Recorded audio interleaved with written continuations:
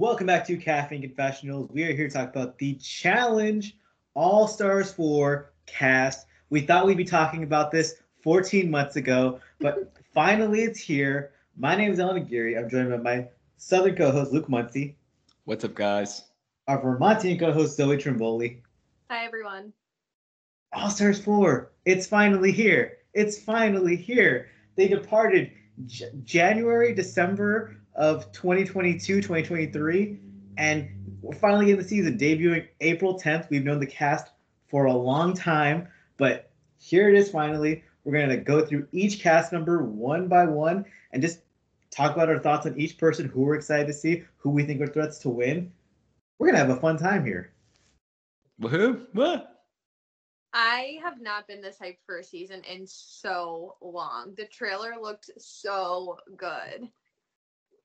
And just the names that we're gonna get to see together. It's just so good. It's gonna be great.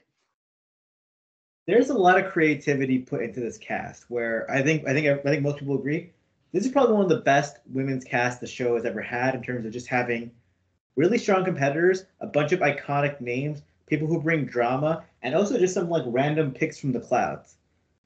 Men's cast, not the greatest competitively, but it's an interesting group. It's a group that I have no idea what to expect from. The ladies are going to take the showcase here. That's what we're going to talk about first in this podcast, but it's an interesting cast. The men, who cares? I only care to see the women when they're announced, and then after that, it's just like there. We all know how I feel about this. The women carry this franchise in my eyes, so with a few notable exceptions, but I'm hyped to talk about these women. If you don't know who's on this cast, I'm just going to rattle off a bunch of names right now, and then we're going to go through each person one by one. Cam Williams, Janelle Casanave, Jasmine Rainwald, Ayana Mackins, Flora Alexiune, Avery Tressler, Tina Barta, Veronica Portillo, Rachel Robinson, Nicole Zenyatta, Laurel Stuckey, Cara Maria Sorbello, Adam Larson, Kefla Hare, Steve Mankey, Brandon Nelson, Derek Chavez, Ace Amerson, Ryan Kehoe, Jade Mitchell, Tyree Ballard, Brad Fiorenza, Tony Raines, and Leroy Garrett.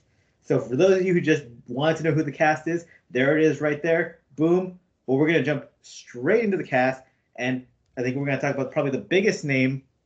Well, might be contentious. To me, the biggest name on this cast, Cara Maria Sorbello. Everyone was so excited to see her come back on this most recent season we just had, Battle for a New Champion as a mercenary, but she technically filmed this season first. Cara, it's her first time back as a real full-time cast member since War of the Worlds 2, and when the news dropped of her being on this cast 16 months ago, it broke the internet. Yeah, I like that you contextualize that it might not seem like her return, but this really was her return. And it almost seemed like the cast, whenever it was spoiled a year and however long ago, that it was finished. And her and another name, that a couple names we're going to talk about later, were announced. It was like, wait, what? This is going to be the best season of All Stars 4 ever, or All Stars in general. I'm excited to see her back because I think time doesn't always heal all wounds, but can help you forget about them. She was pretty insufferable on War of the Worlds 2. I'm hoping she comes back with a different kind of mindset, different mantras running through her head. So we know that I have some strong feelings about Cara Maria, but I'm just gonna say this. I was excited watching her in the trailer. I am really interested to see her dynamic with Laurel and Nicole, and just how she's going to come into this challenge as an all-star, as one of the best women to ever compete on this show. I did watch her homecoming, Luke, because you were harassing me to watch those, and yeah. I developed I feel like a little bit more respect for her, and I gained some compassion for her as a person watching that. So if you haven't watched her homecoming, go do that, because it was good. And I don't know if it's because I'm just like a Gemini and I'm super fickle, but I love the opportunity to have my mind changed. Mm-hmm. So I'm going to have an open mind when it comes to Cara Maria this season. I think I like the vibes I'm getting from her in the trailer.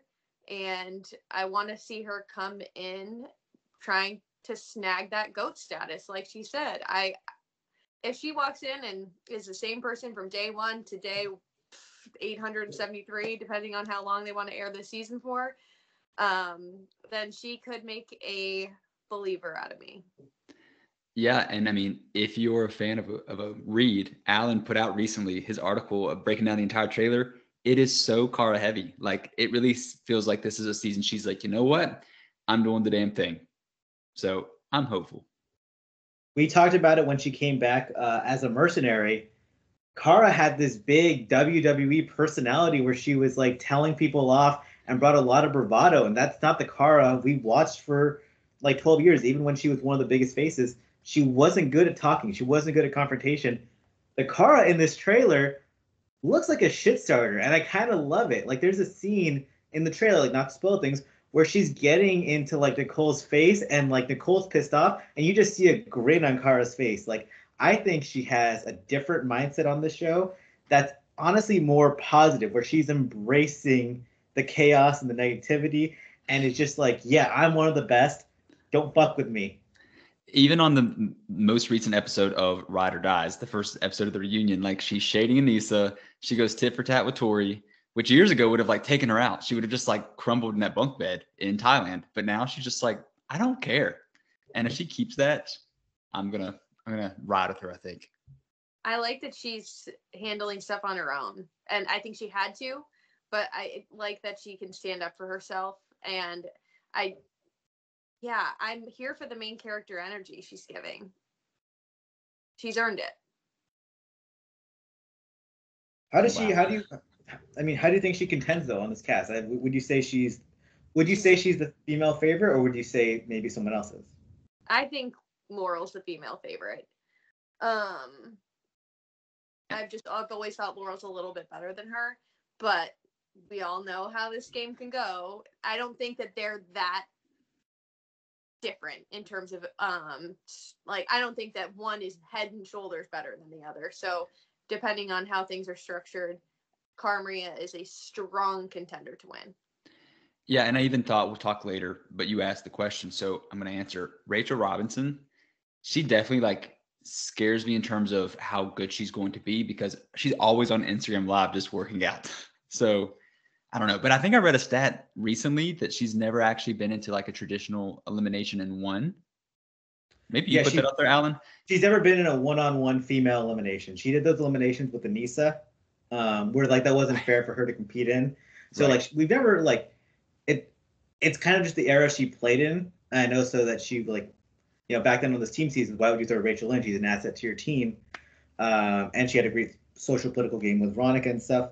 But yeah, I will say Cara does have the edge in that she's been in the Rivals 1 final. She's been in the War of the Worlds 1 final. She's been in probably the 2 hardest finals in challenge history. Laurel hasn't seen a final in 10 years. Rachel hasn't seen a final in 15 or 16 years, however old Anissa is, plus 20.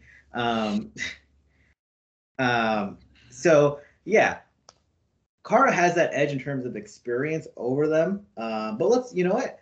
When you talk about Laurel, though, Cara, Laurel is the name that comes up because, probably the most thickly layered rivalry in challenge history. Well, and one that's a genuine rivalry, because I think people might argue like Bananas and Wes, that's not real at this point. But yeah, Laurel, she does have this rivalry with Cara, which is so interesting to watch. The trailer revealed just like so little, but so much, and I just want to know all of it.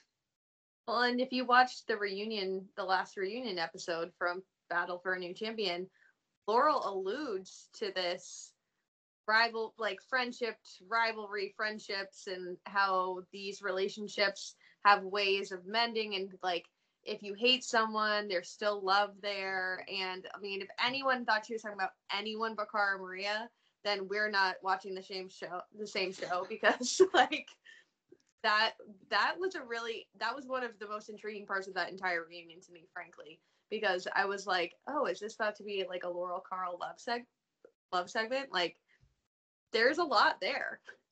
Yeah. I mean, that just feels like such a tease of like what we're going to get to see. I'm excited. And she's also like beyond her relationship with Kara, she's just a badass. I was kind of harping on her a couple weeks ago when we were talking about exes and just we were rambling. And I said, I feel like Laurel just needs to be by herself. From what it looks like in this trailer, it's a mixed match of like combination, solo, whatever. This is where Laurel could really like, I'm going to say it again, do the damn thing. Like, I'm excited to see her work. Well, it's very reminiscent of Free Agents in that way, where if you want to get rid of her, you have to take a shot and you can't miss. And Laurel is a really scary person to try and play that game with because of how successful she can be in daily challenges. She will get her power position back and she will take care of business. It's not like Ride or Dies where you can throw her in with Jack, and Jack is the weak link. It's Laurel all on her own. It is funny to think about with the Laurel and Kara is that like that Ride or Die season is the only season I think Laurel has ever done where Kara wasn't there. And here they are back again. And it's just this everlasting dynamic where Laurel always beats Kara. She always beats Kara, but Kara has this much bigger image in the fandom, like where like Kara's the face, but Laurel just beats her repeatedly over and over again. And if Laurel had agreed, you're probably just going to say the same thing. So say it. Yeah. No, I was just going to say, Kara's did twice as many seasons as Laurel. Yeah. And so if you're a casual fan, she's not going to be as memorable to you. But to those of us who are diehards, like, Laurel is stamped firmly in my heart. It's so interesting because her return season was what? War of the Worlds 2? Like after so many years. Yeah. And to me, it didn't feel like that long. So I like was rewatching at that point. But like she was gone for a good little bit. What a letdown that is or was. And even Ride or Dies wasn't like my favorite thing I've seen of her. So I don't know. Can The way she she went out in War of the Worlds too was so shameful. Oh, for sure. For sure. It's been a while since we've seen Superhuman Laurel, and I would really like to see that competitor again. But this is her opportunity, and if you're looking at Instagram, Laurel looks to be like in the best shape she's been in since her early days of the show. Like Laurel's always said, like when she won Free Agents, she didn't even train for the show back then. She's never trained for the show until recently. So an in shape Laurel is a different creature in theory. But if there is something that's going to hold her down, it's Nicole. And it's a constant cycle. And if you've been on social media, it seems that Laurel and Nicole get back together this season, have broken up since then, and it's very messy. Like, look, I don't want to talk about stuff like that, but it's been all over our timeline for the last 15 months. So we can't avoid what's been put in front of our face, like completely blindly. Laurel's a strong creature. She's a badass, but Nicole makes her crumble every fucking time. Luke, I feel like you could give the best recap of like a timeline of what we've seen from Laurel and Nicole since this cast departed. Oh, I was going to even jump a little bit further back, but I will stick close to what we know here. They are so bad for one another. Well, I shouldn't say that. She is so bad for Laurel. Literally, the beginnings of the relationship was her being second pick because Kara didn't want her. Like, that's dehumanizing. I don't know if I think we all watched X on the Peak. Just absolutely abhorrent, disgusting way to treat a person. I don't know how Laurel fell back into this guise that Nicole's a good person, no judgment, love makes people do crazy things. But they literally finished this season and it seemed like they were back in a relationship. And they were posting each other. It was vague. It was whatever. Something happened. Come to find out, Laurel took Nicole to Jack's sister's wedding and slept with Jack's sister's fiance that she's getting married to. Crumbled the allegedly. I mean, Laurel posted on her story, but like crumbled the family. Laurel found out, stole things from Laurel. Nicole said Laurel stole things from her. It's not even like funny, haha TV drama. It's just tumultuous, like, ooh, people are living. I want them to stop interacting, especially for Laurel's sake. Because I don't like Nicole, like not even as a TV character, as like a human. If anyone listening to this podcast ever thought I was a hater, they have seen nothing, because there is not a cast member that has ever been on this show that I hate more than Nicole Zanata. I think she's a garbage human. I think she's annoying. I think she's gross. I literally hate everything about her, and I can't wait to see her break another ankle and lose. That's how I feel about Nicole. And her accent's fake. Her triplet sisters don't have that accent. Like, you're not raised in such a close proximity, and your accent is that drastically different. I know it's such a small thing, but it just is like, I cannot listen to it this season. I'm gonna have to. And she also gets this. Well, I'm just gonna shut up. I don't like her. I'm not looking forward to her. She makes a lot of sense on this cast for what could unfold, because her and Cara don't like each other. I assume her and Laurel are not going to come into this liking each other, but we see in the preview that like there's going to be something going on there. So as much as I dislike her, she might be the catalyst for a lot of drama. Yeah, I mean, I get why production put her on the wall. Like, I totally get it. I do feel personally attacked by it, but I think it will make for some dynamic television. Yeah. Yeah. Anyone who follows me on Twitter knows I do not like Nicole Zanata by any means. And it's actually really frustrating because I think objectively she checks a lot of boxes you want in like a reality TV cast member, like messy hookups, just a strong competitor. Their social game is actually really good within the house, even though they are an awful human. Somehow they always make friends and never get voted into elimination ever. But just the worst human ever. Just the worst human ever. And I want to say this. I think Nicole, in terms of physical strength, athleticism, and like raw athleticism and like fitness, is one of the best players the challenge has ever seen. I've seen her do some really impressive stuff on this show, but she's never going to win because she has no problem solving ability. She can't do math. She can't read. She can barely spell her name. And she gives up too easily. Well, and I think while being fit, she also seems like feeble. Like, she breaks, literally, regularly. Yeah. So Nicole Zanata stinks. Suffice to say. But yeah, Cara, Laurel, Nicole. I will say those are three names that I don't really think of when it comes to like all-stars, not even because like they're not old to me, but they're not old to me because that means I'm old. But they have been around for a while. Yeah, and I feel like this has been the issue with all these seasons. Like, what is the connotation of all-star? Because it does not inherently mean OG.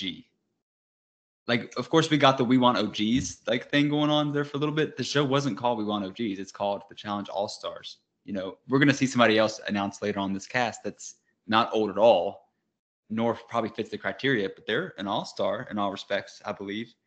So I don't know. I think a lot of people get hung up on that. I just realized Cara and Laura have been around for 15 years. I was going to say, in terms of longevity of the show, they've been on it for a long time. That makes me old, though. But I think part of it, too, is that they came from a fresh meat season. So it wasn't like you had this real world or road rules to tie them back to. But also just this speaks to how long the show's been on, and they've been staples on it. So, yeah, they're all stars. Yeah, for sure. No, for sure. But let's talk about some people who have been around the block a bit, and let's talk about some true OGs. Probably like one of the biggest names, a name that people have been wanting on this show since this All Stars idea came about, and that's Rachel Robinson. We talked about her earlier. Rachel is a two-time champion. At one point, was regarded as, I think, one of the GOATs. She is super fit. Has been doing the Challenge Fitness show on YouTube for a couple of years now. But the last time we saw her truly compete was X's One back in 2011, 2012. Yet she looks better than ever today. Yeah, I never thought she would actually agree. I thought that her her way to stay in the challenge realm was just to do those workout videos.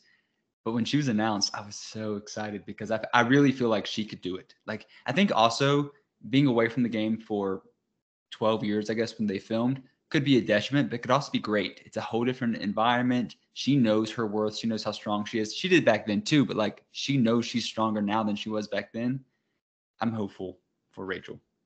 Rachel's like a really well-rounded player. I mean, you think about how far she got into that Exes season with Anissa for a partner.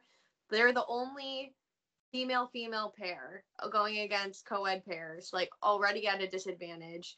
And Rachel has Anissa as a partner. Like that is rough. And they made it a long ways.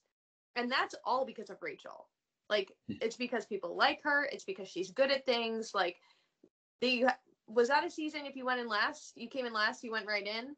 Yes. Yeah, like, it's actually crazy that they didn't leave earlier. Yeah. Rachel, even though she has not been on the show in 12 years because of the exercise show where she's bringing people into exercise with them, she's training with them, she's staying involved in the community. She's also very outspoken on Twitter as well about the franchise. Like, not just like she keeps up with the show as a fan, but she also takes dings at production. She takes dings at some of the male people like Johnny Bananas, which great to see. Love that from Rachel. But she's still super involved, really friendly, and I think she's entering this game with a lot of friends and is just one of the big threats to win because I don't see anyone tossing her in because they all like Rachel. That's like, she's so likable. And I was going to mention that too, Allan. I love that she's someone that's consistently willing to point out the double standards on this show. On Twitter, I think a lot of people are afraid of doing things like that in fear of not getting casted. But Rachel's in the power position as far as that goes because they've been trying to get her back for years. And she's like, nah, I'm good. Like, I don't need you. I'm fine on my own. So I am really excited to see how she fits into this cast. Me too. And we're going to talk about more people that I think are going to make her fit really well. Yeah. But I'm excited for her. Let's just jump into that right now because a big reason why Rachel's on this season is because she had two people nagging her every day in their little group chat to be like, come do this season with us. Come do this season with us. We'll just talk about them as a pair together. We're going to talk about Veronica and Tina, the three OG Mean Girls from the Inferno 2, back together for the first time in basically 20 years. Rachel is the muscle of that group. She's the one that makes them a really solid trio. Without them, no offense, they're a little bit weak as a pair. Three Mean Girls back together. Veronica and Tina back for Tina's like third All-Star season. Veronica's second. I will say Veronica did do well in that last All-Star season where if she didn't break her foot or whatever happened, she probably would have went to that final. And lost, but yes. I mean, she's being honest when she says she comes on these shows just for the check. Like, it's not like she's, yeah. Regardless of how they're going to perform athletically, I think it is so cool to have these three back on the screen together. Like, even if Veronica was unable to even like walk up one step and her foot was still messed up from the season previous, I would still want her on here just to see the dynamics of the three of them together. I think this is brilliant, smart casting. I'm low-key hoping that they do a like merch drop in an ode to their merch from a long time ago because I would buy it in a heartbeat. They're iconic, this trio, and so you can say what you want about 2 out of 3's chances of winning, which I think are very slim. They're going to make this show better, and I think even just for like the reunion aspect of it, like I think if they came on and were like sweet and boring and kind, I think people would still be hyped because it's so cool to be able to see the three of them together again. But that's not what we're going to get from them. Veronica was very politically savvy on her last All-Star season, and I think we can expect that from her again. And Tina just can't keep it contained. She just can't keep it in. So I mean, she quit her last season because she felt like she is getting to her. But I feel like with her close friends there with her, she's not going to do that. She's going to be crazy and feel justified because these two people will back me up. Yeah. She quit 2 seasons ago, got hurt last season. Basically the same thing, though, in like a different way. Nah. Yeah. I do agree with Zoe, though. Like, Veronica's political savvy is very crucial, not to her winning, but to Rachel's winning, which I think is like ultimately if one of the three of them wins, it's a win for all of them in a way. That would probably be a win for Rachel mostly. It would be mostly a win for Rachel. But yeah, having like for a Rachel who's just gonna really cruise through this game, like without getting her hands dirty. A Veronica is necessary for taking a shot at some of Rachel's bigger targets. Because I don't think Rachel is the type to be, not that she's unwilling to, but she's going to be a little bit more of a social like politician. I'm curious who Veronica will identify as public enemy number one.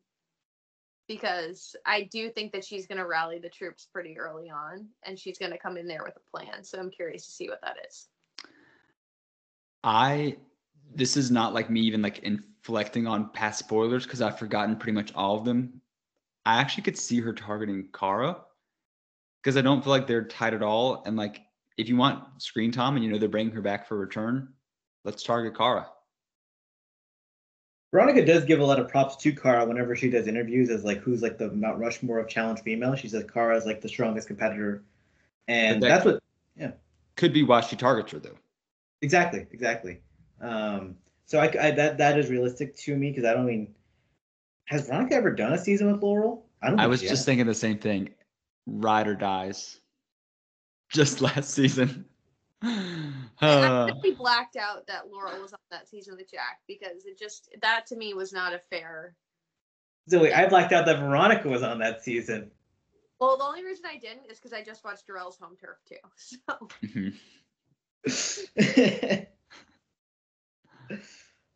Oh, at the very least, the image of them all together in that trailer was worth it because people have just been using that same grainy 120p photo of them for years. So now that they get to upgrade it, it's great. A name who's I didn't mean to like put this person down, but a name that's like nowhere near as iconic as these three, but a name that people have been clamoring for a long time back on this season though, and we've been clamoring for. Avery Tressler, back on the show from the Real World Portland. She came in, had that fight with Nia, had really weird showmance with Johnny Riley, had a dog on her season, hooked up in a bathroom, went on X2, won a couple eliminations, showed promise, and then MTV basically lost her number after Leroy was hurt as her partner on Rivals 3, got her sent home early, never brought her back again. Finally, back on the show. And we really did say, like, honestly, probably 2 years ago that we want her back on our screen. So I'm going to say the three of us manifested this. It's a no-brainer. She's a beautiful girl. I saw her just yesterday at Challenge Mania Charlotte. She looks young, especially for her age. Great shape. Like, she had lots of catty moments, but like, that's what we want sometimes on this show. So I'm curious if she's still going to have some of that, or if age tones all these people down. This could be like a redemption season for her, though. Well, as some people may know, I'm the ultimate Nani defender, but like even though Avery and Nani had a very strange, unnecessary, antagonistic relationship when they were on the same season together, I still have wanted Avery back on this show for years. And I'm usually like hey, if you hate Nani, I hate you. And there's just something about Avery, I just couldn't do it. I think like after what we saw from her on X's 2, the potential was so clearly there. And so for her to never come back after Leroy gets injured on Rivals 3, that was just a travesty to me. It was just such an overwhelmingly ridiculous casting mistake. I'm so excited to see her back. Luke, do you know about the last season that Avery was almost on? No. So Avery was supposed to be on Invasion of the Champions, but got dropped 2 days before they left to film. They dropped Avery and added Jenna to the cast. And it kind of does make more sense. But hey, look, I went through multiple simulations in my brain where like Avery comes in second place on that season behind Ashley. I'm the biggest Avery fan in the world. That was probably a very crazy idea, but it is like Avery had all the potentials, like just like the looks, the personality, the competitive ability. She checks all the boxes you want in a reality TV cast member, and then they just didn't put her on the show for 10 years. I can think of somebody else she could have replaced on that season. And it's even people I don't want to say, but like she could have replaced a lot of people. Yeah, there's definitely other people she could have replaced. I think that the Jenna Kayla storyline was essential to this franchise at one point. So I get why Jenna should have been there, but yeah, no, Avery belonged there over some others. Sylvia, maybe even. Sorry, Em, if you ever listen to this, but because Sylvia was a rookie that season, no? Yeah. Okay. And I guess her with Nicole and Tony, I don't know. But that's a shame we never got her back. Until now, we have her back. So welcome back, Avery. Was it Annika that Anika? Yeah. Yeah. I Yeah. mean, even Marie, I'm sorry. Like, I like Marie, but like she was first boot, hadn't been on in years. I don't know. Anyways, I just want to say as well, I'm really afraid though, because I've been so excited for an Avery return for literally 8-9 years now, and now I'm like, what if she sucks? What if she just what if, like I've been so excited for this idea, like I got so into the idea of Avery, and then I'm like, oh, she really only competed on one season 9 years ago, doesn't have much experience. Like she's still very fit looking, but she's not anywhere near as experienced as these people. Maybe doesn't have the social connections. Might be a bit rough. It could be. I think she has a great opportunity to play a middle forgotten kind of floater game for a while, and just if she can get along with people, I think she'll be in good shape. And because I don't know what the dynamics of what they're planning for a final, but a lot of the guys will want to keep her around because she can keep up.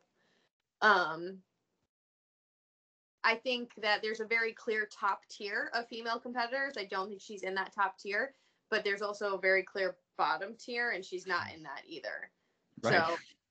So I think that I'm just curious to see how she handles it. I'm curious to see if she's going to come in and politic. That's actually the politic element of this, where Avery comes on this cast. She's so young still, like Luke said. She's the shiny toy. She kind of is like Jenna on X's 2, where she comes into a house and people are just like, I want to hook up with her. I want to date her. And if we got to talk about, we mentioned it before, social media is around. Avery seems to be with Adam Larson, who's also on this season. I don't know if they got together on the season itself, but there's going to be a lot of eyes on her within the house, which could be crucial to how far she goes in the game. I'm excited. It's about damn time. All right. Who do we have next to talk about? We have kind of a deep cut.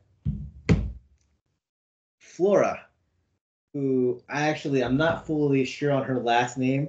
When I wrote my preview blog about this show 15 months ago, she replied 6 months later to me via Instagram, and she's like, hey, could you please correct my name on here? And the name I was using was the name that's been her name online for 20 years. So I'm not sure what her last name is, but Flora from the Real World Miami. She appeared on, I think, one challenge season many, many years ago. In terms of OG, does not get more OG than this. Kind of a historically messy cast member. I think she tried to sue one of her fellow cast members on her original season. Got into a bunch of fights. She's Ukrainian. These are details I know. She was on an episode of Botched a few years ago. These are not all these are related. These are just things I know. These are just things I know about her. And I don't think she's going to do that well competitively on this show because she has very little experience. But Flora's on this show. And there was that video of her years ago, correct me if I'm wrong, her and Beth in some random kitchen talking really negatively about, what's her name? I forget. 3-time champ on the cast, Veronica. Yeah. Like, wasn't there a video of her talking like mad shit about her a couple years ago? You would know better than I think there was her and Beth in a kitchen somewhere. Yeah. Well, I just know that Gamer was super hyped about her, which sometimes that is misleading because Gamer just like to stir the pot. But Gamer also loves mess. So I'm curious to see. I also think it's hard to say, oh, this person was messy 25 years ago. So we can assume they're going to be exactly the same today. Like, we have no idea what we're getting from this person. Full disclosure, I've never seen their real world season before my time, and I haven't done that much research into her. Same, and I won't. I just have to laugh when people like post pictures of her and tag Michelle Fitzgerald because she does look like an older Michelle. So that's my only takeaway about this person, and I'm ready to move on. I'm just saying from her episode of Bosch from a few years ago and from the Instagram DM I received, I think she is the same messy person she probably was 25 years ago. Just the way she worded that text message, I was like, yeah, this seems like a person who's ready to argue with people. All right, let's see it. Someone who definitely argues with people. Let's talk about Jasmine. She looks to be in much better shape than she was on her last season. She's recently divorced from her really weird ex-husband. If anyone's ever like dug into that, I think she has half of Twitter blocked. But Jasmine is always a firecracker of a character, a terrible competitor, just a really historically awful competitor. But she is loud on camera and she is sometimes entertaining to watch. There are some seasons I love Jasmine, some seasons where I'm just like she's a little too much. I'm really hot or cold to Jasmine. Here's why I'm sad. Go for ahead. I was just gonna say, like, she does seem to have gotten to a lot better shape. She's free, single, whatever the case may be. If she came on to All Stars 1 like this, it would have been a big deal. She is just so overshadowed by all these other women because she's done All Stars since. She doesn't have the John A. best friend element to throw in there. I could see her being first boot, and I wouldn't be shocked. Her and Tyree together. But I don't think her being in shape, honestly, is relevant because, like you said, Allan, she's bad at everything. Bless her heart. I think John A brings out the best in her, and John A's not here. Jasmine is a character, and I think in past seasons, her being on this cast would be a really big deal. But like you both said, like she's just so overshadowed. If she can hang around for a few weeks, good for her. She's not winning. No. Jasmine is a great character on a weak cast when you need someone who could just fill up some screen time. On a big cast like this, she's just kind of a distraction from the main game. And like I don't mean this with any malintent, but I've watched this show and Jasmine will tell us, "Oh, I'm afraid of heights. Oh, I don't do the whole swimming thing. Oh, I don't do puzzles." And when it comes to size, she's overmatched by almost everyone. So she doesn't really bring much to the table, and then she gets into fights and drama with people. So the social game really isn't there either. It's actually a testament to how far she's gone in seasons and the fact she's a lasting character when she's just not good at this game at all. And then it's like, I don't mean that in a bad way. I think it's a little bit, again, I'm going to give credit to John A for the season that they were on for a considerable amount of time together. But I also think like it's the layup factor. No one's in a hurry to get her out because she's not going to beat you in anything. I just don't care. I like her. She's cool, but like there's so many other cool people I'd rather see.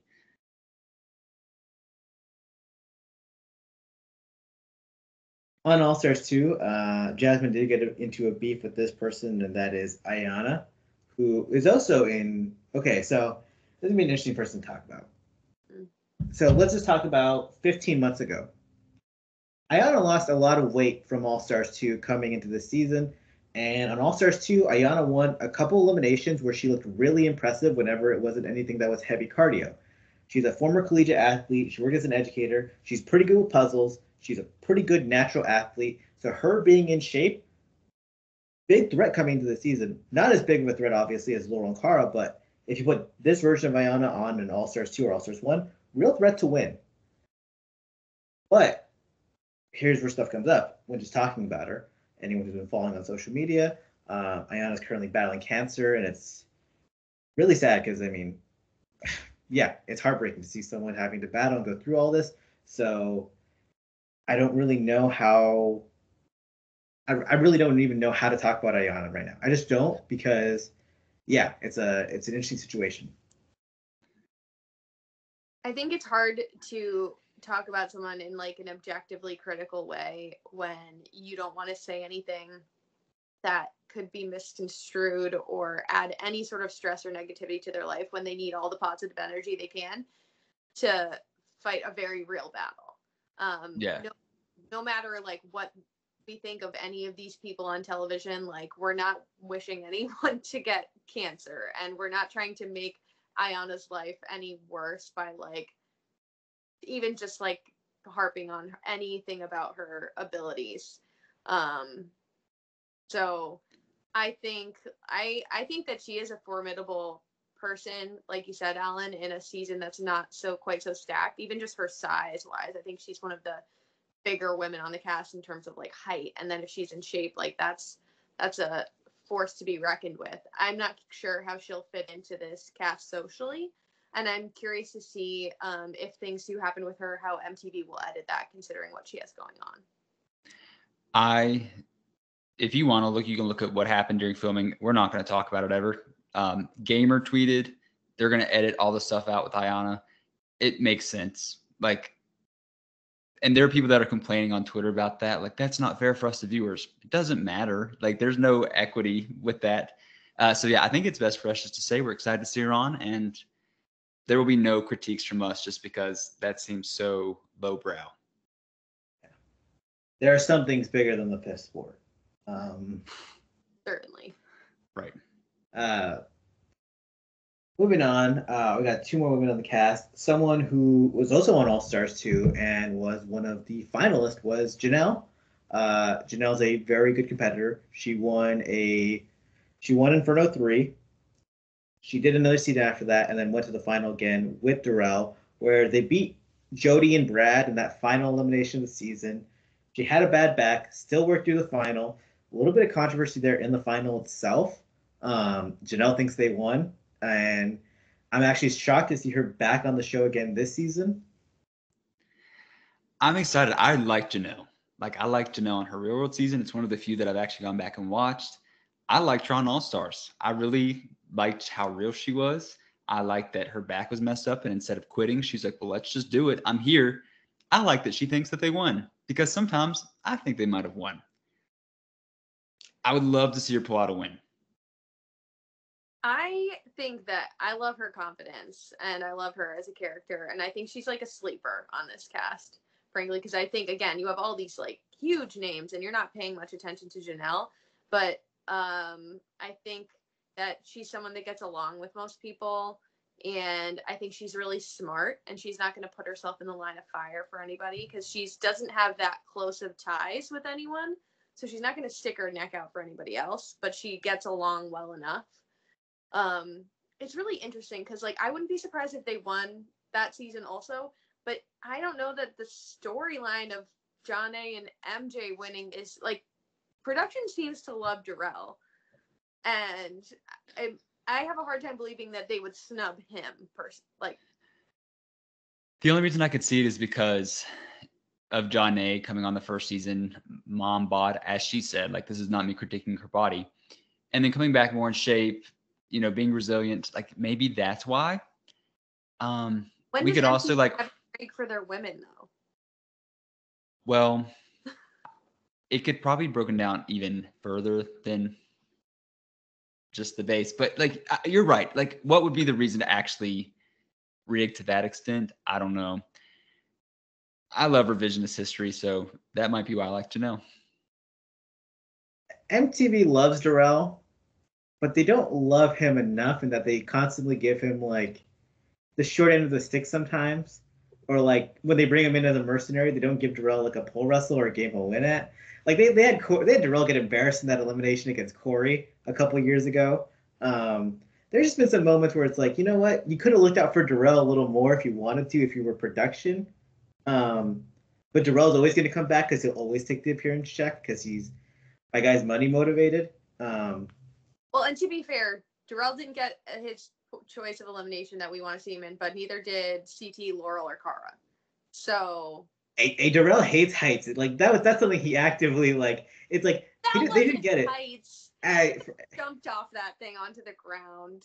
I love Darrell, but Darrell, that's not heights.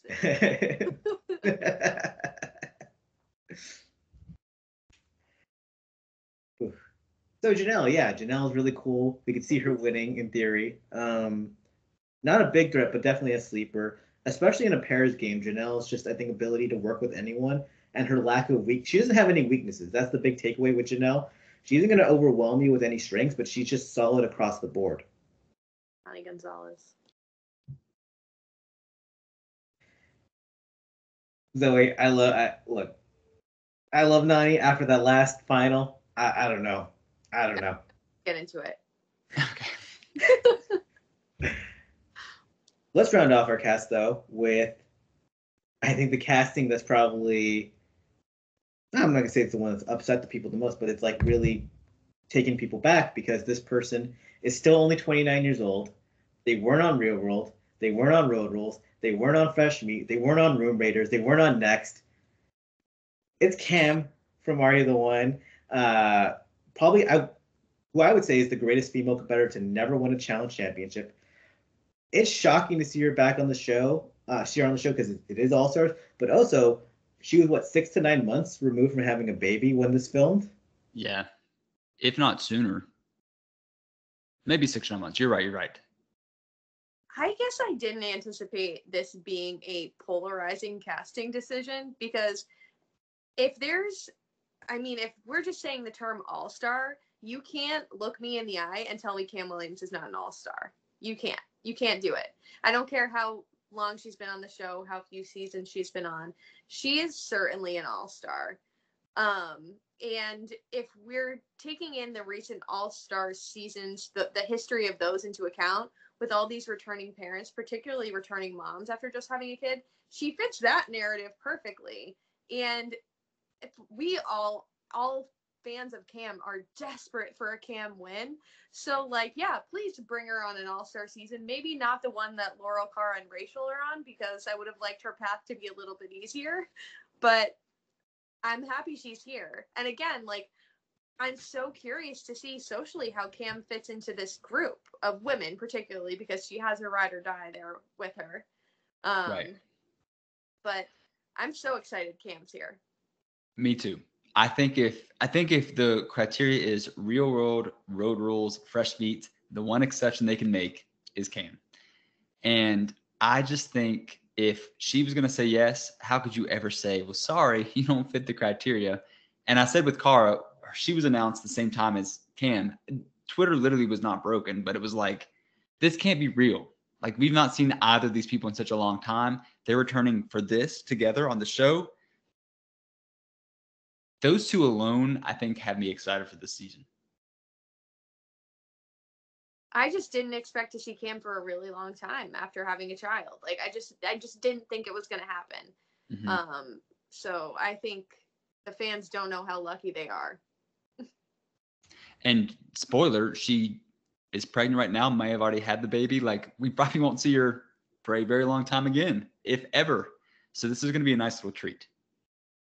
Seeing that she's pregnant now makes sense why she wanted to do this season, because the window wasn't going to be like available for that much longer. It will be fascinating to see who she aligns herself with, because Cam has had her beef with Laurel, and on World of Worlds too. She was basically working with Cara the last 2 seasons they did together. The question is, will they be as close this time around, or will she see Cara as too much of a threat to her winning the game? And also, like, when they worked together, Polly was kind of the intermediary, whereas Polly and Cam like working in lockstep politically. Without Polly there, I wonder if they're going to have the same type of relationship. I don't know, but you said Paula, and I got thrown off. So I'm sorry. But probably not. Because Polly and Cam, I think, are actual friends. I think they went to college the same time at the same school. So, like, know of each other. They're both from Jersey, same place. I don't know. I always felt like the vibes were off with that friendship. I never thought Cara and Cam made sense as friends. I think there's a ton of mutual respect there in terms of like ability as competitors. But I know that they've both come out saying they're friends before, but it never made sense to me. It was just like one of those things where I'm like, it just doesn't compute. Because Cam is just like so real and so chill. And I would not use either of those words to describe Cara Maria. Sometimes maybe contrived would be a good word for Cara Maria, whereas I don't think anything about Cam is contrived. Yeah, it's very, very different personalities, both very strong personalities, but very different. So yeah, I'm interested to see how that goes without Polly being the peacemaker or the go-between or the glue, because I don't know. There is an interesting factor though, in that there are men involved in this game, and I think Cam. What? There are men on this show too. So if men have control of some votes for the women, Cam has a really good relationship with, well, obviously Leroy being engaged. That's pretty decent right there. But with Brad and Tony as well. And if you have those guys on your side, that's a lot of power for making moves if you want to. If you could manipulate those guys into playing your game, that's a lot of power for Cam. I do wonder where she's going, like what her relationship is going to be like with the Inferno girls, because I think that's going to be the breaking point where they might see Cam's political prowess as a threat to them. But I do think they should all be on the same side if they're going to ever beat Laurel and Cara Maria. And how did Veronica react to being on seasons with Cam?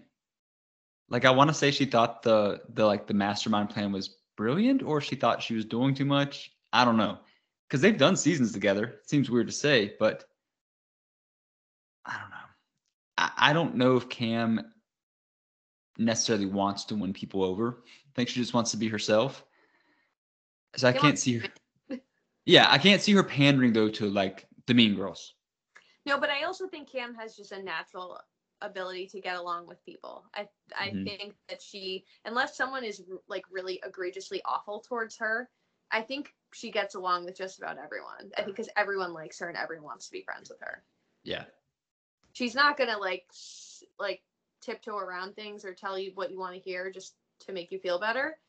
But she's not gonna just go make enemies out of nowhere either. So I could see her especially getting along with Rachel, I think. Especially because they both have kids. Yeah. And I could see, honestly, Tina would never admit it, but I could see her fangirling over Cam a little bit. Yeah. Straight up, do you think Cam has a shot at winning? Yeah. I do too, yeah. I don't think, obviously, for good reason, she's in her best shape coming into this season, and that is, like, completely understandable. But I think she's still kill a Cam, and depending on the length of the final, whatever, if she gets there, she's always a threat because she's good in so many ways. Well, and she's also not smart. Like Zoe said, understandably so. She's not in the best shape. She just had a baby. But like, she's smart. She could pit all these women that are really strong against each other and get to that final with Janelle and Nicole Z's bum ankle. And I like those odds. Throw in Flora too. I like those odds even more. Flora. Throw in Derek. I like those odds even more. Ooh. So that caps off our female cast. We're going to move into the male side of this cast preview. Because we were just talking about Cam, I think it's really easy to talk about her ride or die. Leroy.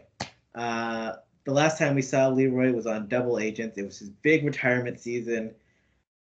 Came in third place, but it was also the best season of Leroy's challenge career by far. He won more daily challenges on Double Agents than he did the rest of his challenge career combined. He destroyed Jay in that elimination. He kills every single time, and he showed like a massive improvement when it came to swimming, showed a massive improvement when it came to puzzle ability, was confidently playing the game. And based on this trailer, we're seeing a more confident version of Leroy, which when Leroy plays an active game, I love this guy on the show. I don't know a person who casually watches this show that doesn't like Leroy just because he is so rootable. Like, rootable for, I don't know the terminology, but like, if Leroy won the season, I'd be happy. Don't even know what it's going to entail, but like, he's just a good guy, it seems. Yeah, you can't not like Leroy. The only times I've had issues with Leroy in his challenge career is when he's a Johnny Bananas lapdog. Like, I just don't love that. But Johnny's not here. So, like, and I think that also is a thing of the past. I think that, like, Leroy just came in too chill when he started the show. So he was just like, yeah, that's my guy. And I'm going to ride with him because it's going to make my life a lot easier. But, like, I think Cam brings out the best in him. So I'm really excited to see this power duo on the show together. I think that Leroy also has a way different motivation to win than he's ever had before. So I'm really curious to see what that brings out in him as a competitor. Zoe, back in the day when I was at my peak Johnny Bananas hate, Leroy was always the exception of like, I hate Johnny Bananas. Oh, but Leroy's cool. Leroy's cool. Like that's how like Luke's right too. He's so easy to root for because there's something likable about him. Like the first Real World or the second Real World I watched ever was like Real World Las Vegas, and I loved him so much. The way he like stood firm and not letting Adam just get away with his BS. I love Leroy so much. He's like one of the coolest dudes. And coming onto this all-star cast, like looking at his like fellow competitors, Leroy has experience over them. He's in incredible shape. And when he plays with Cam, he doesn't play lax game. She tells him to play the game for himself. And they were a dynamic duo the last 2 seasons they've ran together. I'm excited. Yeah. I feel like this is why people shouldn't say they're retiring because like I hate to spoil, but like he's speculated to be on 40. Like, sorry, he is. It's like you just needed a break, and that's okay. I think that he did a lot of seasons over like a short period of time. I think people get burnt out, and like I think some of these people think they're older than they are, because even like I mean, how old is Leroy? I think he's like 37, 38. I mean, Darrell's what? 44, 45. Yeah, where it was gonna go there, like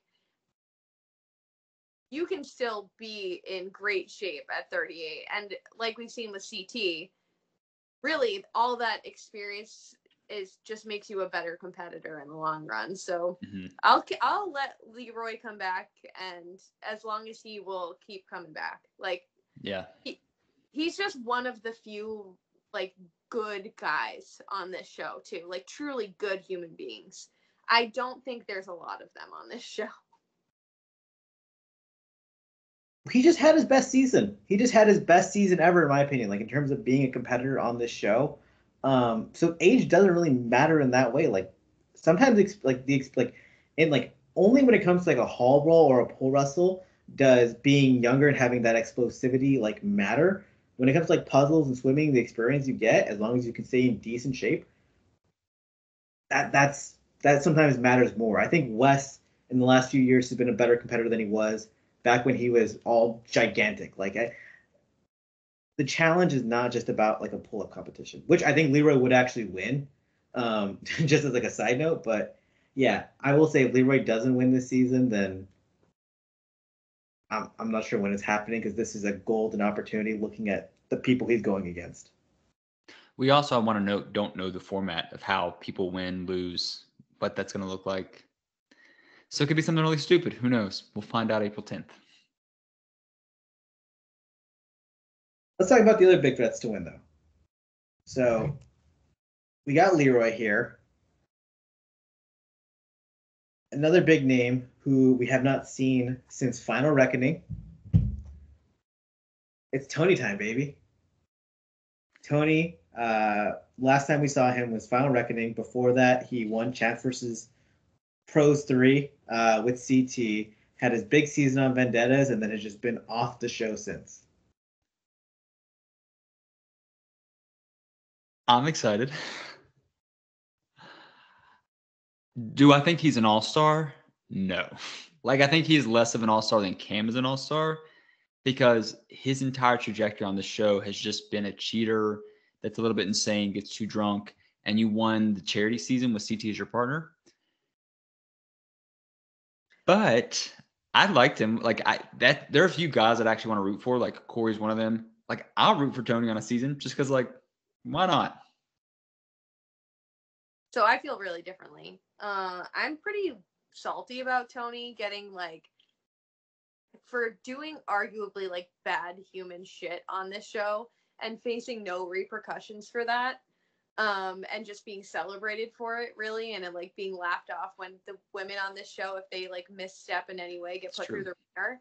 And that's not Tony's fault per se, but I dislike him for the same reasons that I would like wrinkle my nose at Leroy. The last time we saw him, he was Johnny Bananas lapdog. And I don't love that. I don't think he's consistent. I don't always think he's authentic. I think he's pretty manipulative, but in a very like dopey way. I don't think he's ever been held accountable for anything he's done. So I think it's an interesting casting decision, and I think that he's a good TV character. I personally am not rooting for Tony. I get it. I think his accountability came in the form of his significant other saying, no, you can't go back on the show up until this point. Now, we could unpack that, but I get exactly what you're saying. Like, we are celebrating someone as an all-star for doing all-time bad things. And it's just, if the female cast members on the show just still weren't getting torn up in their Instagram comments about the exact same things, or not even things that are as bad, I don't know if I would feel as strongly. But when I look at Tori Deal's Instagram comments, or I look at Kayla's Instagram comments, or like I look at Nani's Instagram comments, like just start like naming women who get really torn apart by this fan base. And then everyone's like, it's Tony time. I'm like, yeah. You can be excited. I get why people are excited. He is an interesting casting decision. He's a character. He's going to do stuff. I'm not personally rooting for him. When you have Leroy on a cast, I'm not rooting for Tony. Fair. Guys, this is where like nostalgia and time just like kind of glosses over things, because there was a point in time where I've written some of the most vicious and just like biggest takedowns of Tony like in my blogs ever. Like especially in my early days, like taking down Tony was like one of like the main parts of my like blogging life. The first season I watched live was Dirty 30, so I hadn't seen the previous stuff. I'd still seen him cheat on his girlfriend on the bus with she who shall not be named. I was rooting for him to win with Jenna or Kayla. Like I was like, Tony's got to win the season. He's got to. So maybe my brain's just clouded. Hey, no, I'll say this. Like Zoe's right, because like Tony is a guy who plays the victim like all the time whenever anything goes against him.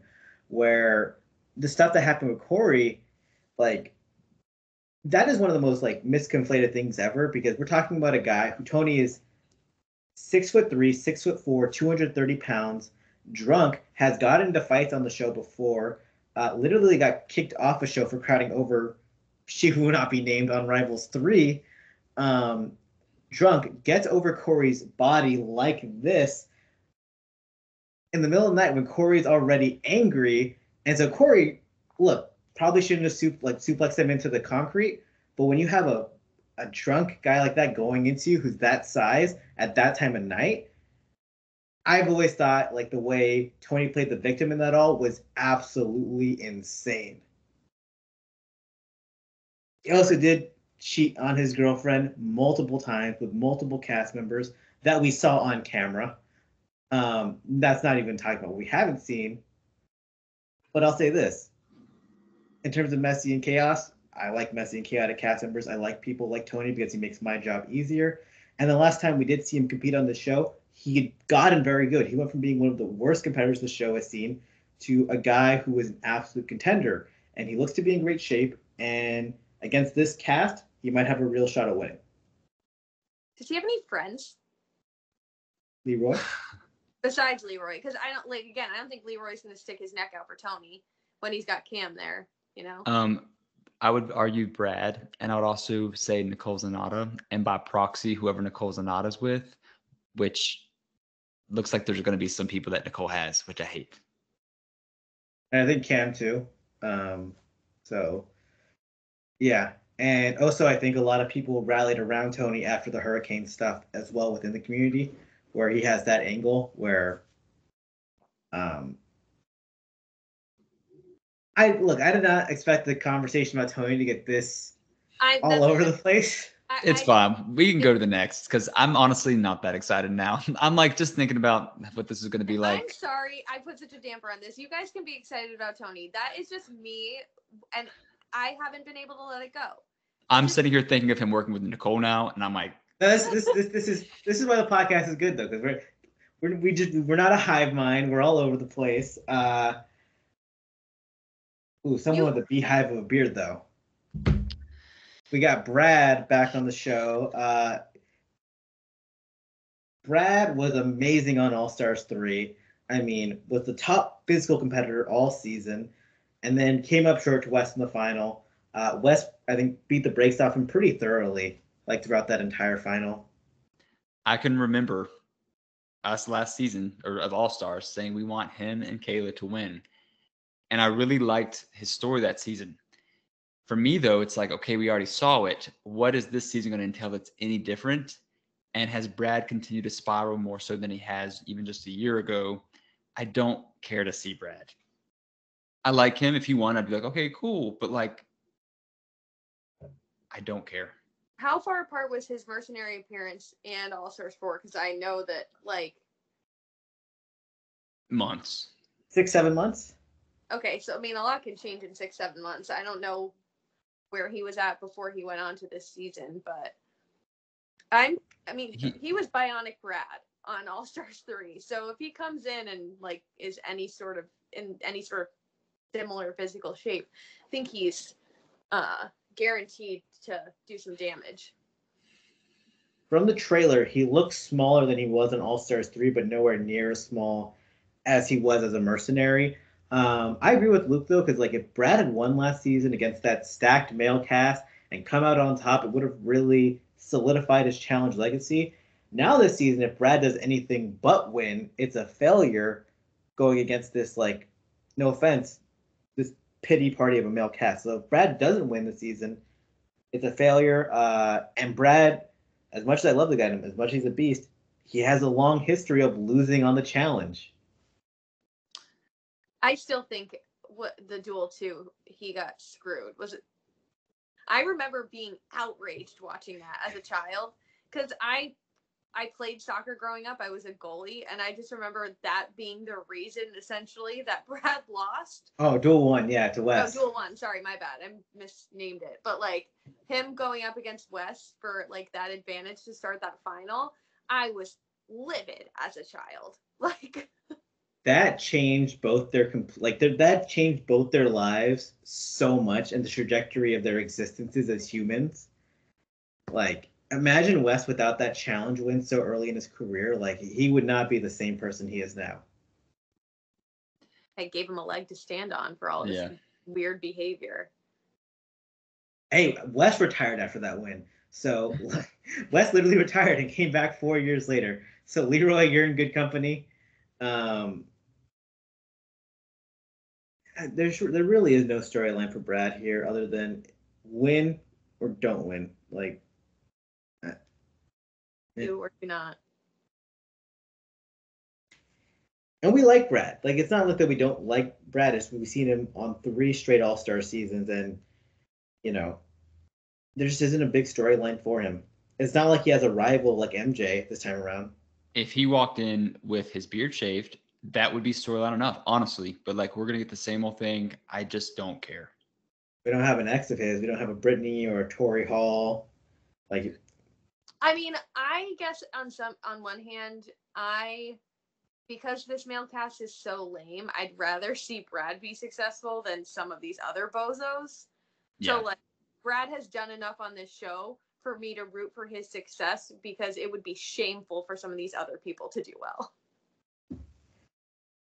Well, let's talk about a historic competitor right now. Someone who's a close personal friend. Uh, Mr. Tyree Ballard, back on the show again. Um, I believe he has he might have the record for being eliminated first out of like the most of any player ever. He's been on like 5 seasons, never made it past, I believe, episode 5 or 6. He just doesn't really have the skills for the challenge. Though part of it is people view him as a weak competitor and then they throw him in, but he loses the eliminations. If you don't know the backstory, at one point Tyree many years ago got very mad that I called him one of the worst competitors in show history, and he tweeted that he was going to fly over to fight me or something like that. But look at us now. I have a podcast, which is like the best anyone could ever be doing in life, and he's on the challenge, which is probably the second best anyone could be doing ever in life. So we're both doing well right now. Yeah, I hope he makes it far. So like episode 6. Yes. That would be actually huge for Tyree. And as much as like I clown on him, X is one. Him and Jasmine are literally the only thing keeping that season entertaining. The first 3 or 4 episodes, because that season kind of like is a snooze with all these DQs and stuff going on.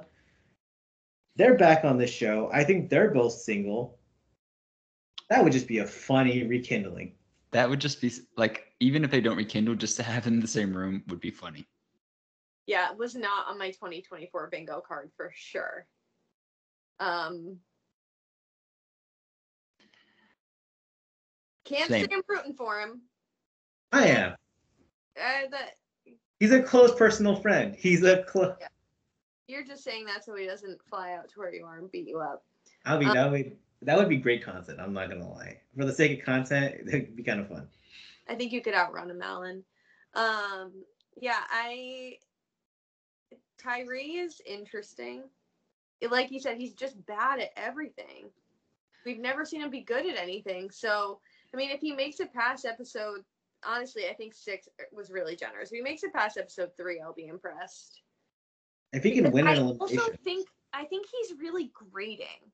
So, like, he's not good, but I don't think a lot of people like him very much. Yeah. I don't know enough about him. The only thing I know about him is not related to him on an actual show, and it's just not worth sharing right now. So yeah. Okay. Wow. All right. Subscribe to It's not bad on him. So just to clarify, but yeah. All right. So moving on. We're talking about from a guy who's never won an elimination. Let's talk about a true challenge beast, someone who's made it to a challenge final before. I hate this preamble so much. It's Jay Mitchell. Last time on Battle of the X's 2, went to the final all the way as a rookie, won a daily challenge, never came in last place, played a masterful social game, hooked up with 2-time challenge champion John A. Mannion. The fact that this gremlin has touched both Jenna and John A makes me sick to my stomach. Well, I don't disagree. I am actually going to step out on the ledge and cannot be changed. This is such a funny casting decision and a good casting decision. We literally got nothing from him, like nothing. So like the expectation is low. He can either just stay low or supersede that and do something really kind of cool. I think this is where the connotation of all-star gets thrown under the bus, ran over, scooped into a pile, and then shoved off a cliff. But I think it could be really funny. I firmly believe production did this just to watch Twitter and Instagram clown this man for months. Like, I don't think they care about him one bit. This man never took challenge out of his Twitter handle since X's 2, when he was made the laughing stock of the franchise. And like, still, if people even remember him, which is a slim chance, the only reason he will be brought up is if Jenna's brought up. If people remember him for a second, it is just to talk massive amounts of shit about him. So I just believe production, he's been literally begging by not taking the challenge out of his handle for years. And they're like, this male cast sucks as it is, so why not throw Jay in there? He can't make it worse. It is quite literally so funny though that he did not take it out, and like he gets his redemption years and years later. Idris, take notes. They're going to call you one day, buddy. But I really am excited. He's not connected to anybody except for Nicole, which, but like, I'm intrigued to see what he does and who chooses to use him as one of their pawns and how he reciprocates that use. If he gets a second layup storyline, oof. I think this is a perfect casting. I'm so excited because it's low risk, high reward. Either we watch him just be the clown we thought he is for years, or he gets complete redemption out of nowhere. There's no only hilarity can ensue or surprise. And I gotta say this. He's not a bad confessional. I watched his Real World, I watched X's 2. He's a decent talker. Watched him competitively. He's not amazing, but some of these people on the male cast specifically, they're awful. They're like Tyreek, like can't do stuff. Jay's like decently in shape. He actually looks pretty in decent shape in this trailer too. I'm like, he's still a tiny guy, but not in bad shape. Yeah. You know what I said? I'm open to having my mind changed. I'm not open to having my mind changed on Jay. So you guys. Okay, well, bookmark this. But I'm going to be the negative Nancy about Jay all season long. Mark my words. I will not change my mind about this man. I'm praying you do. I recently, when I did that top 10 most undeserving finalist blog recently, I put him in the thumbnail and he wasn't even in the list because I just knew people would click on it. That's how that's where I felt like I'm like literally just using the image of his weakness for the thumbnail. I'm excited for him on the show because like years ago, no, I would not have been interested, but enough time has passed to where I'm just curious enough to see what happens. And yeah, next we have another bad competitor, Ryan Kehoe. We last saw him on All Stars 2 for a minute. I think he lost an elimination to Kahada. Ryan, people in the house like Ryan. He plays a good social game, but he's a terrible political player. Never makes any big moves. Doesn't win many challenges. Isn't good when it comes to mental stuff. He's probably good to have a drink with, but other than that, like he's not a threat. He was really nice at Challenge Mania. Yeah. But you seemed to mingle really well with all the other people.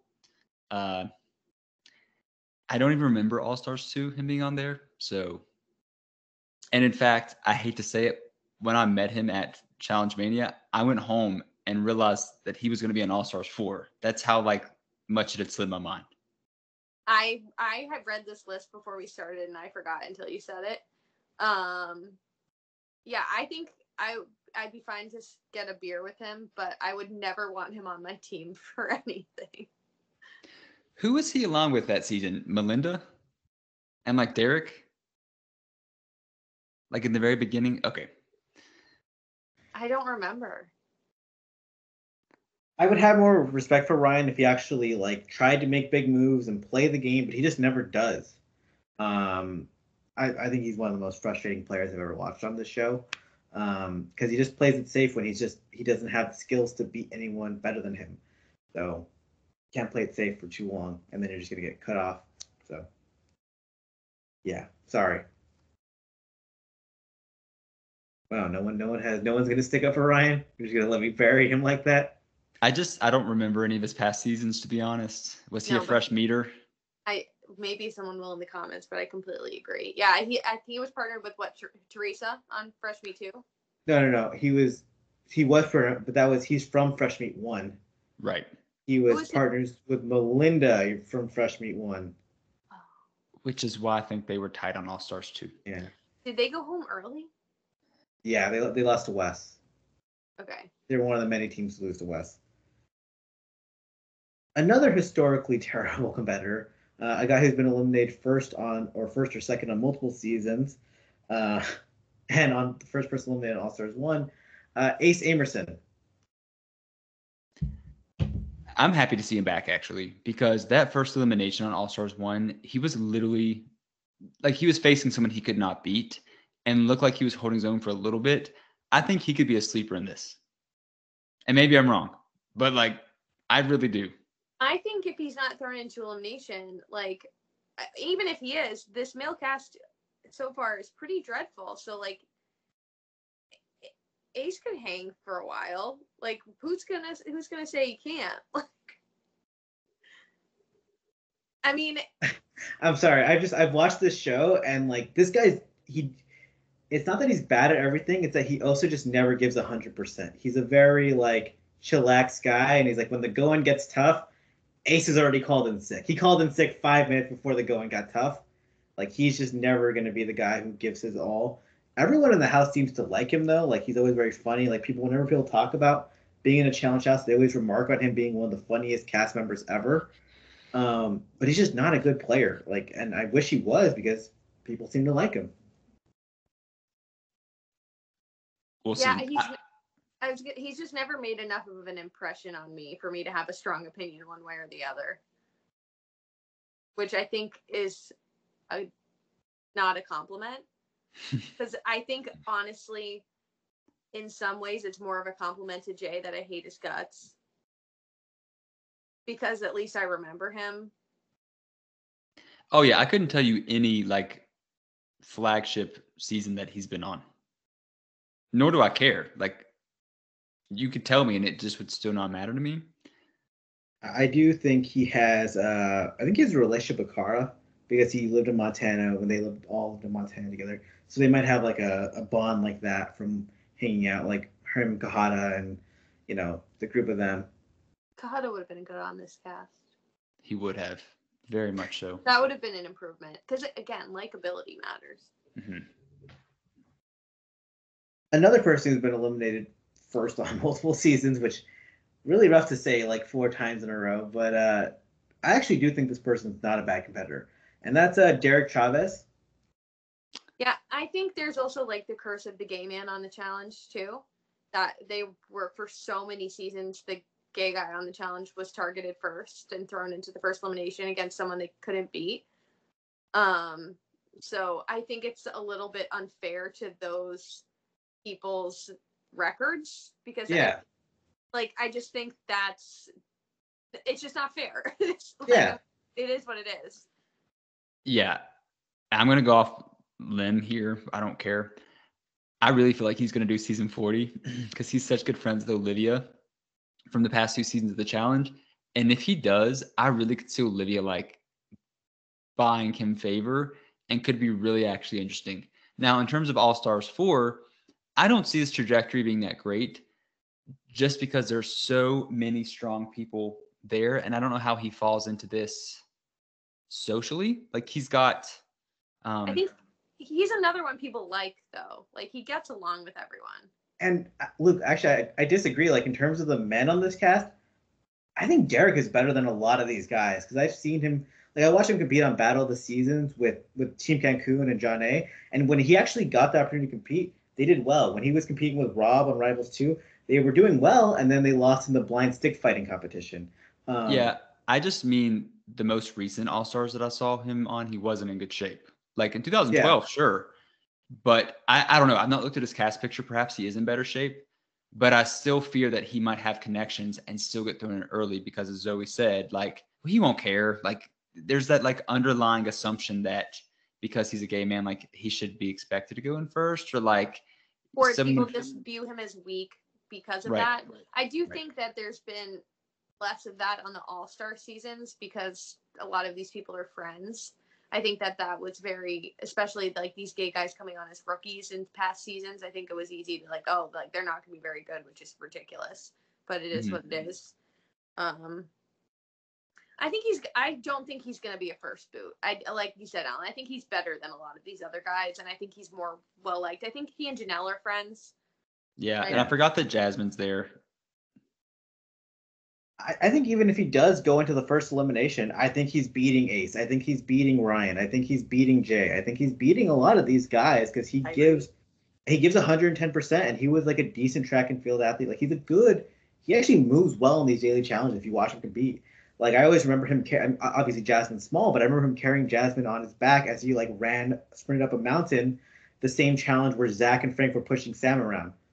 Like Derek has a lot of heart, and also like I interviewed him years ago, and what I was amazed by was that he remembered every single detail of every daily challenge he's ever competed in, which is like a true passion for the show, which I just have to respect, which I don't think some other people on the show have, because he loves this shit, he wants to do well, and if there's ever going to be a season where he does it, it's this one right now, and if he doesn't, he's never doing well on the show. That's interesting you bring that up, because I was just having a conversation with my dad about athletes the other day, and like we were talking about baseball and how certain players, what they can tell you about the exact moment they got this hit and the pitches they were getting and what the count was and what the situation was, and that's like that's an athlete thing to do. So you saying that he remembers all the technical bits of the challenges he's been in adds a level of it adds a level of competitor to him, because that means he's paying attention and he's cataloging it somewhere to use in the future. So I find super impressive, actually. He was dropping the corny names of the daily challenges, so just like casually, and I would just like I don't pay attention to the daily challenge names ever. Like that's such a nonsensical fact, like a dumb name, but like he cares, and I respect Derek for that. I would like to see him do well compared to some of these other guys, because if some of these guys go far, then you're gonna have a rough show. Someone that some people have been clamoring for. I think he's been an alternate on a couple All Star seasons. Brandon Nelson. He's most known for winning 3 eliminations on Cutthroat, and then losing a lot of other eliminations on other seasons. But I don't know. How do you guys feel about Brandon? I like it. This was one that I was definitely like, you know what? This is a callback to who people used to root for. Like, it's been several years since, has likely wanted another chance back on the show. I want him to do well. I don't know a thing about his physicality. I'm working solely off of just nostalgia here, but like it ticked the boxes for me. I think he was dealt such a rough hand on Cutthroat, and then in seasons afterwards, he just was never as socially connected. And I think he's a firmly average competitor, right? Like, I don't think he's gonna beat the best of the best, but I think he's solid. And again, you're looking at this male cast. If he's able to sneak through, I think he's going to be better than a lot of these other guys potentially. I don't know what kind of shape he's in anymore, because we haven't seen him in such a long time. But I think his challenge road was never easy.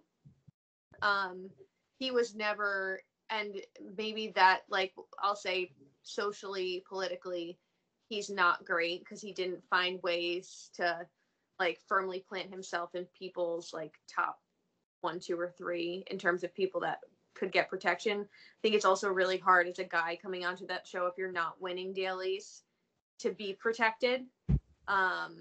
People want to protect someone who they can call upon to return the favor, and Brandon was just never going to be better than those other guys.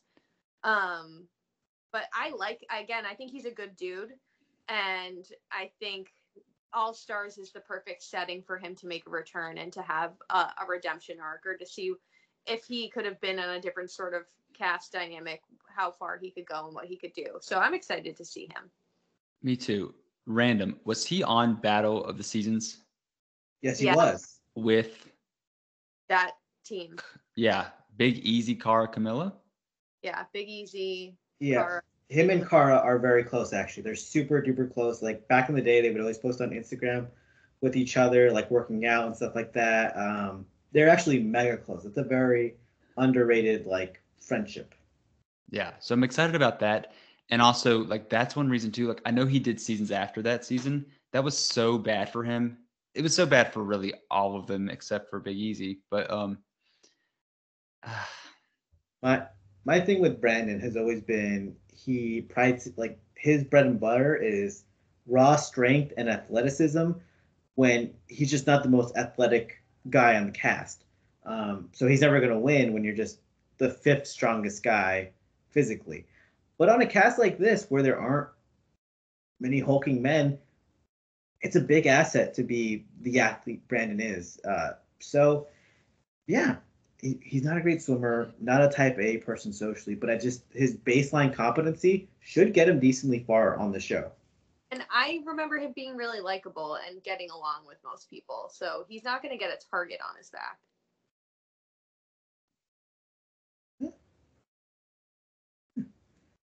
Good for Brandon. I like him. I do too. Yeah. What's his last season free agents? Yes. And Yeah. he faced Zach in that hall brawl where he just got knocked into a wall. Like, Yeah.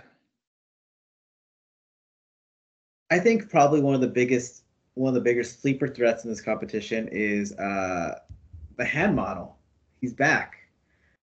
Steve, and I would never say that on any other season but this one.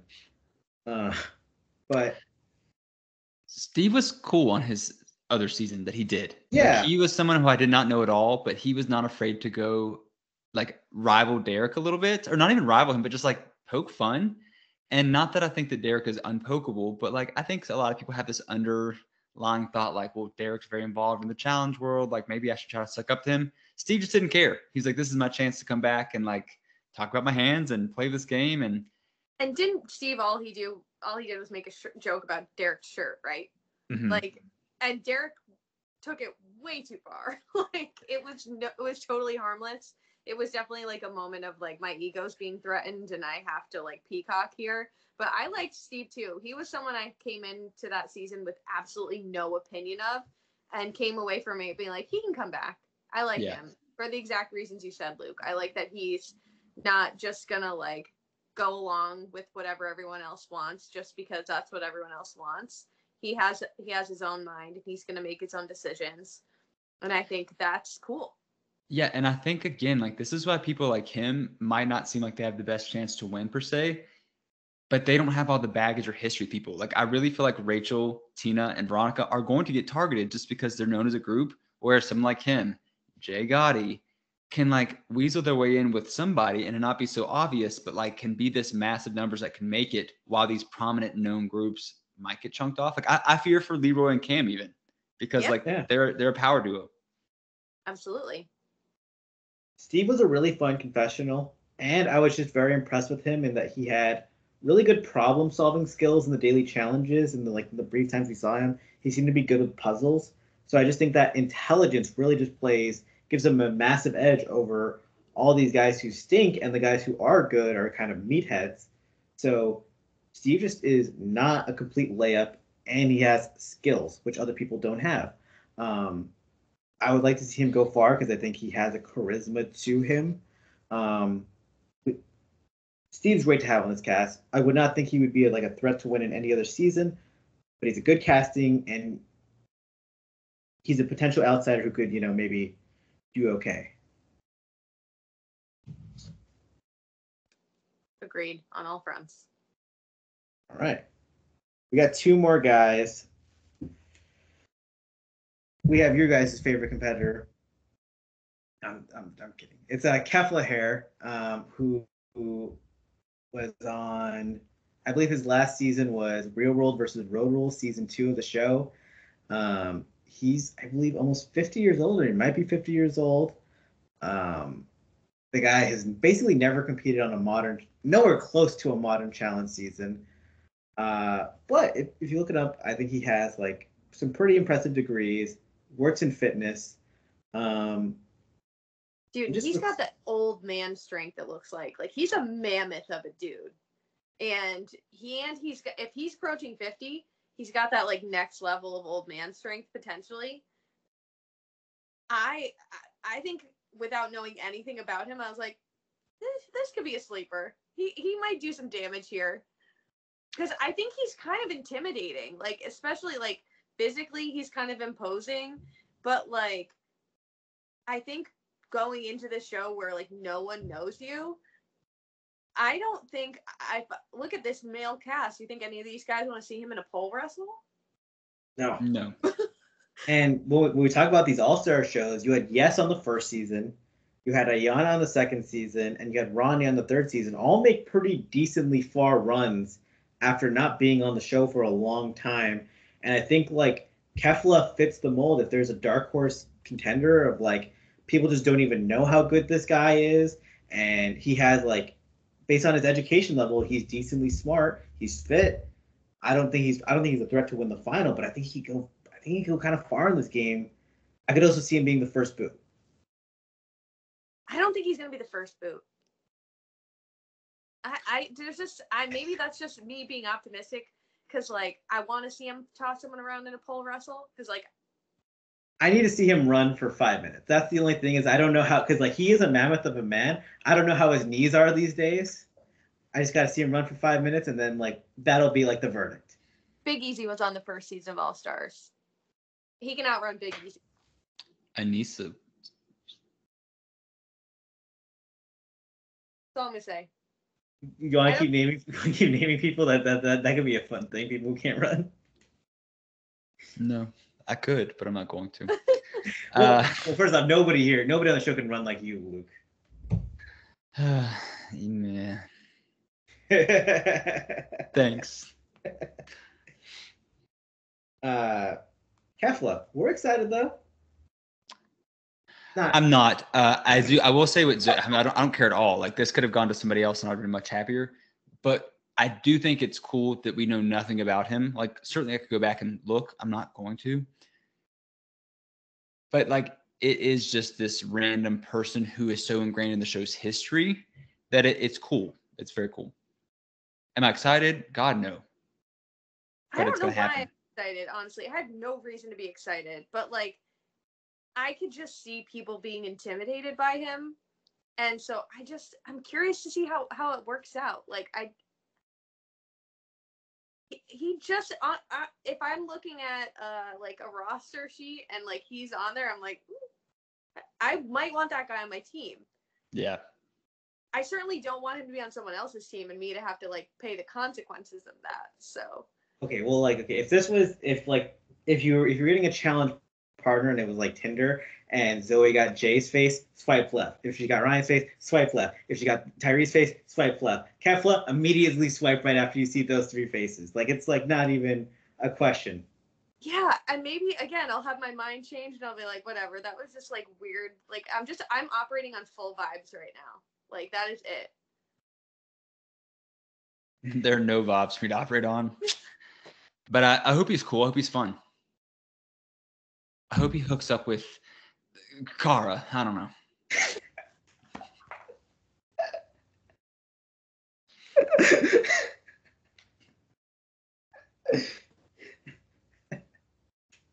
You never know.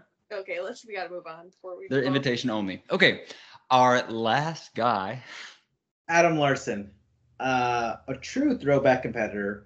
Originally on Road Rulers. The last time I think we saw him on a reality show was Road Rules Viewers Revenge when Abram attacked him. And before that, we saw him on the Gauntlet 2, where he got eliminated first by Derek. But Adam is a former challenge champion. He was a pretty solid competitor back in his day. And based on this trailer, I think Adam looks like he's in good shape and he's like really wants to compete. I'm excited to see Adam Larson. He's a true throwback name. I don't have strong opinions, but knowing what we know based on post-show interactions, I think he's obviously not going to come in and sit in the corner. And like kudos to him for finding arguably the hottest girl in the cast, who is much younger than him, and locking that down because he's got good taste. I'll give him that. He does. He follows me on Twitter, and ooh, and he likes all my pro Ashley tweets. And I saw him too at Challenge Mania, and I mentioned that, and he acted like he didn't know what I was talking about. I'm like, "This is your Twitter, right?" And he's like, "Yeah." But I don't know about Ashley, and I'm like, "That's not true." He's liked a lot of the Ashley tweets. Maybe he's been told not to. Don't know, but he's got good taste. That's such an interesting piece of information. Now I'm a little more skeptical of him that he couldn't own it. I'll tell you the rest of that conversation later. I think it was fair that he said that. I think it was fair. So okay, fine. I just don't want to say it on a recording.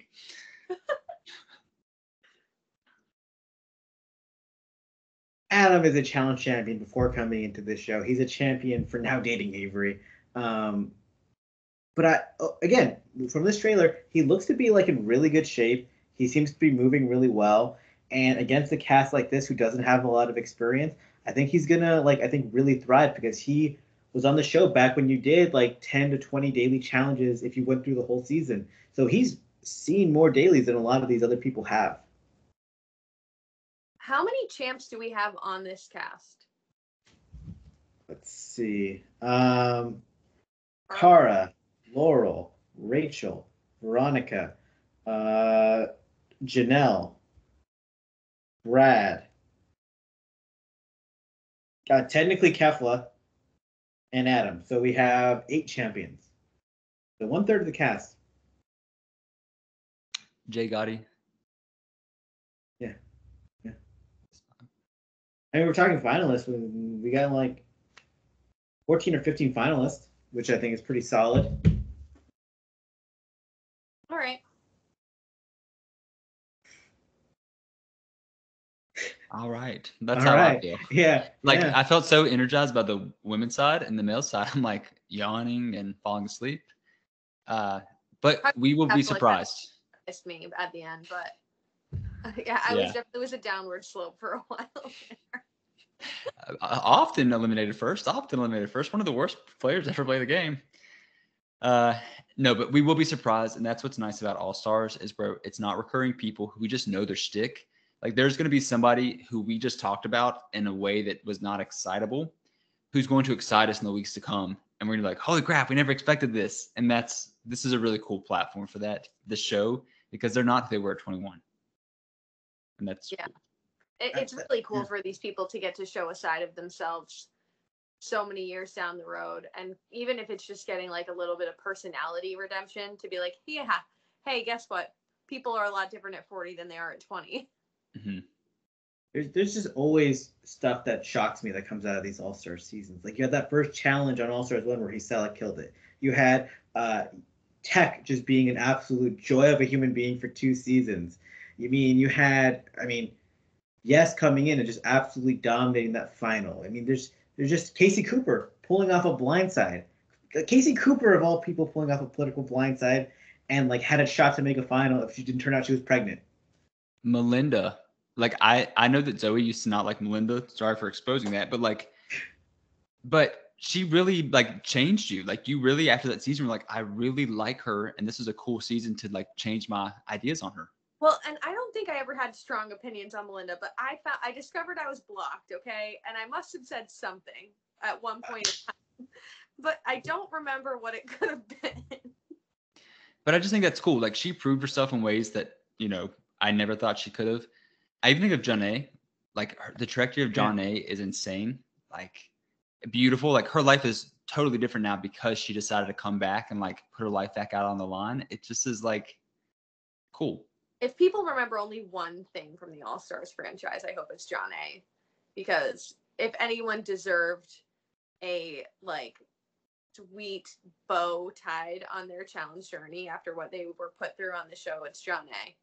But yeah, I'm so excited to see who surprises us this season because, like you guys said, it's always someone, it's always something. Mm-hmm. God, I get so happy whenever I think about Janae. Literally, from where she was back on the show, 2 championships, should be 3, to being the #1 pick on that World Championship show, getting to be on the Challenge USA as like one of the 3 MTV women. Like, man, the come up has been big. And this is exactly why she deserves the vote, because she's not even on this cast. Yeah. But we just were smiling. But someone is going to take the crown this season. Someone is going to surprise us. And also, we get to see a lot of our favorite competitors just back on the show again. And that's awesome. That's a great feeling.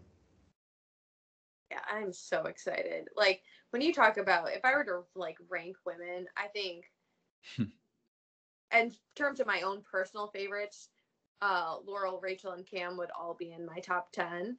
And then if we're talking about like best competitors, Cara's in there too, and Veronica's in there too. I mean, a lot of people are not going to like that, but it's true. You can't argue with 3 wins. I don't care. So yeah, I just think that this season, again, going back to that trailer, there is just so much potential for fireworks here.